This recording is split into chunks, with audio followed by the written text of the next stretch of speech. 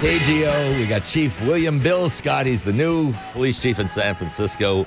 Welcome. Do you always you know he's going to cut it that close? Is that the way it works? No, just a number of things happening this morning. So, sorry. Can't let him distract you. You got to keep your eye on the prize. Hey, can I start off with something you may not like, but I've got to be honest. And I've said this before. There was a period where I did the show that was both here in San Francisco and in L.A. for a year. And during that year, I got to at least experience what it was like in L.A., and I cannot think of two police departments that are more different than the SFPD or the LA. In LA, you get the feeling that, I hate to say, it's almost Gestapo-like. I mean, you go a half an inch too far and you get a ticket. Here, you got a cop, he's having a margarita at Tia Margarita or something like that. I know it's hyperbolic, but there is a big difference in the culture, isn't there? There are some differences, but the core work is very similar. The core work. I mean, the actual nuts and bolts of policing a city it's very similar. That I would understand, but I think it's just the way it comes off to the public. I mean, I've taught my girls the cop's your friend because in San Francisco they're your friend. Do they teach kids in L.A. that the cop's your friend, or do they say, hey, you better do the right thing? Oh no, actually they do. So I mean, in Los Angeles, I can just say from my experience. That is taught, and it's a different, like you said, culturally. I think things are different in the two departments, but the whole, particularly right now in Los Angeles, what's going on is, that whole relationship-based policing and how that impacts our ability to effectively police is very much a real thing there. So, San Francisco, ironically, has quite a history of actually doing that for a long time. Right. So it's really it's nice to be a part of that as well, because I was reading something this morning on actually a presidential commission report from the Johnson administration, and they reference how San Francisco did a good job in community relations and community policing, and had encouraged other law enforcement agencies to do that. This was from the 1960s, so we do have a great culture of doing that. To your point. How many officers did you have in L.A.? Me personally, or the city? The department? The department has about 10,000. And we have, about 2,000, roughly? Yeah, a little bit over 2,000. Right. Right. And it makes this, is it harder or easier given the fact that the city is more compact? Well, it's got its challenges. I mean, it's the city is not as big as in Los Angeles, as you can attest to, but it's a major U.S. city, an international city, and it's very compact. So it has its challenges. I mean, proportionally, I think the number of officers per 10,000 is really pretty similar in L.A. and San Francisco. L.A. is 465 square miles. San Francisco is 49 square miles. So the density is not even comparable. I know you're going to have to say, well, everything's great and all that, but we'll go beyond that. The idea that you are a police chief selected from outside the ranks of the police office. Tony was supposed to be, everybody's mind, he was going to be the police chief, and then they introduced you and then read about you, and you seem like a good guy. But, I mean, how tough is that? Because, by and large, cops want one of their own. For me, it's not tough, and I hope. Well, you're the boss. It shouldn't be tough. I mean, there are some challenges. When I was in L.A., I was in Los Angeles for 27 years, so I knew a lot of people, knew the organization really well. You grow up in the organization with your colleagues, and so all the deputy chiefs and the assistant chiefs, they knew me. I mean, they knew my first name, they knew my family. They knew what I was about. When you come into an organization, not growing up in an organization, you have to start from scratch. So that can be a challenge, and it can be a challenge starting from scratch at the top, because you don't really get to build the relationships like you do typically in an organization. I mean, every police department in this country usually. You start from the bottom and grow up. Which is what you did when you look at L.A. Exactly. Yeah. But coming into San Francisco and to the San Francisco PD, I'm starting at the top. So building the relationships with the people doing the work is a little bit more challenging, and so that has to be done in a certain way to be done right. Got to have a good instinct on it too, because the difference is if you're working your way up and you get to know people, that breeds like a family kind of an attitude. Right now, when it's the opposite with you. You don't know if somebody's really being genuine. Say, hey, this Bill guy's a good guy, or the guy's just sucking up. You got to know the difference. Yeah, you do. You do have to know the difference. But you're a cop. You should be able to tell that difference. Yeah, I think I got pretty good instincts. But, I come in with open mind and an open heart and try to look at people by their actions. Because at the end of the day, after a little while, you get to see who's for real and who's not. And people tend to reflect whether they're for real or not by what they do, not by what they say. Well, one more question about L.A., and then we'll move to other things. Okay. Giants or Dodgers? Both. if that's an answer, but there is no answer. So here's the ridiculous. thing: I'm a Dodgers fan, and I've been one since even before I moved to Los Angeles. But I'm an NL West guy, so if that, and people think that's weird, but if that is if the Dodgers and the Giants aren't playing each other, hey, I'm perfectly fine. And what if they are playing each other? And then I got to go with the blue. So I mean, that's hard for me to say in the studio, but it's true. You had a bunch of police officers around you. You'd take more if you're going to ATT or play that. I know. A police chief who's going to root for the Dodgers. I like that. I'm an NL West fan. I've never heard that. I'm an NL West fan, but I'm just a sports fan. I mean, I love sports. So I mean, this is such Look at our Niners. Look at you. There's something that's encouraging.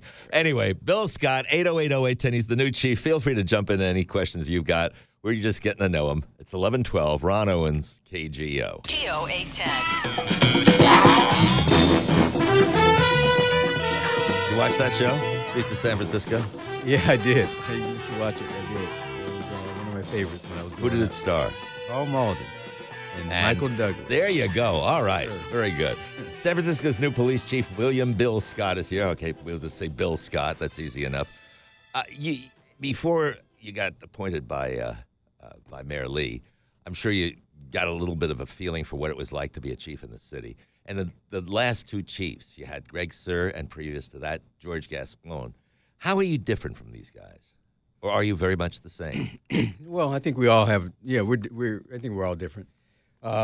My style in terms of policing, first of all, we have personalities that are different. I mean, I've met both, and both are very nice men in terms of very good people with good hearts, in my opinion.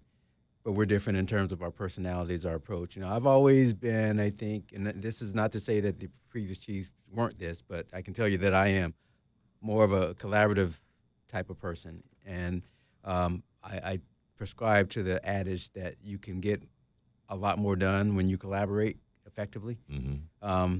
Sometimes in law enforcement, that can go against the instincts of taking charge and just getting it done, because many times, particularly when you grow up in policing, that's what you do. You get called to a call, and you have to solve the problem, get it done, and go to the next call. And that kind of gets ingrained in your culture. Well, we know, and academic research supports this, I believe, that collaboration, particularly with all the challenges we face, is the best way to do business. And I'm not saying that the other two chiefs weren't. I know that's really what I'm made of. That's in my DNA.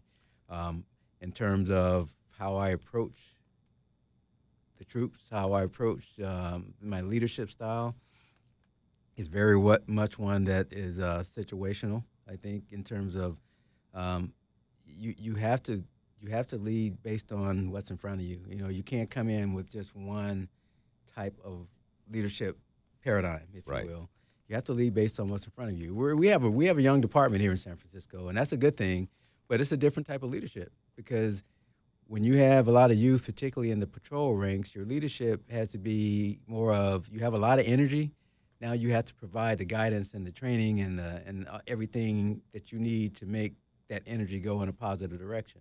When you have an older force, you don't necessarily, you have to keep up the training, but you don't have to invest as much in the formation of shaping people's thoughts. But you got to work to jack them up to make sure they keep that energy. You have to keep them going in the right direction. Yeah. So you still have to lead them, but in terms of officers that have tenure should know what they're doing. If you have 20 years on the job, you should know what you're doing, but you have to keep up on your training. But it's a different style of leadership. So I've always been a situational person, and right now we have a young department. The majority of our patrol forces are less than 10 years with the department. So it requires a leadership style that matches that.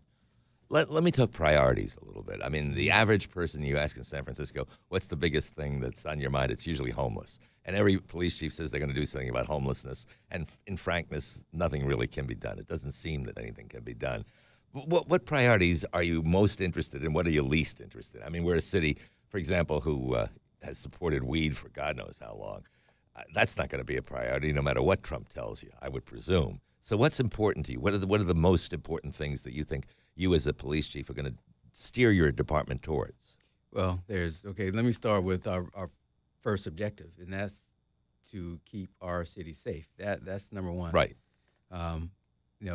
A lot goes into that, but that's first and foremost. Violent crime, and we just had a triple shooting yesterday that resulted in the death of an innocent bystander. That is not acceptable in any city. Yeah. So we have to keep the focus where it belongs. Property crime is a huge issue in our city. Cars getting broken into, cars getting stolen, that type of thing. It's a huge issue. And there are other things that feed into that, which I'll address really briefly. But I live in the city. You want to feel safe, that you can go out and enjoy the city and not be robbed, not be accosted, or when you come back to your car, it's like you left it. So if you're not doing that, you're as a law enforcement, if we're not doing that basic tenet of law enforcement, we're not doing our jobs. So that's first. I ought to say, by the way, just parenthetically, that I'm in the Richmond district, and they send a newsletter out each week, and they keep emphasizing, so I say this as a public service, don't keep anything in your car. Stick it in your trunk. Otherwise, you're going to come back, and it ain't going to be there. I've only had that happen 4 times in 41 years, so that's pretty good. Yeah. And, part of it is education, and part of it is, the collaboration with the community is having us as citizens take responsibility to not be an easy target. So that is important. Okay, now back to your priorities. Priorities. Okay, secondly, work begins with the people. I mean, we have to take care of the department in terms of the wellness of the officers, giving the officers what they need to do their job. Me being a new chief, it's really important that I gain the trust of the officers, because if they don't trust me as a chief to lead them, it's not going to work. So coming in as a new chief, I really got to work hard to earn the trust of the officers to get the other things done. One of the other priorities that is right at the top of the list is the Department of Justice Collaborative Reform Initiative, the reforms. Mm-hmm. And that's part of the reason. To that. You had that in L.A. Yes, exactly. And that's part of the reason that I was brought here, I think, is to bring some different eyes onto that issue. But that's a huge priority, because if we get those 272 recommendations implemented, we're going to be a better department that allows us to do the number one priority, public safety, in a better way, a way that people will accept and better, and people will embrace and join in to help with that effort. One of the things you talked about was equipment. What about tasers? Because that's been a big issue here. Yeah, tasers is a huge issue here, and so where we are on that right now is one of the recommendations, the DOJ recommendations, is that the police commission consider it. And my understanding is the police commission will do just that. They did before, and they said no, inexplicably, I might add. And there's a process to that. My personal view, and my professional view, rather, is I support. I would like to have them as a tool. I think it's a good tool. 27 years with me in Los Angeles, I've always had the availability of tasers as a tool. I know there's some research that says that there are situations where things have gone awry, but the majority, the overwhelming majority uses of taser doesn't result in those type of calamities. It's a good tool. It's a good tool that can prevent us from having to go to that higher level of force. So I support it. Chief Bill Scott is here. That's why I jump in and say who you are and who I am, and then we go through. Chief Bill Scott is here. 808-0810. Be a little gentle with him. He hasn't gone through his first critical mass. Yeah, I'll ask him about that too. 808-0810. Let's continue.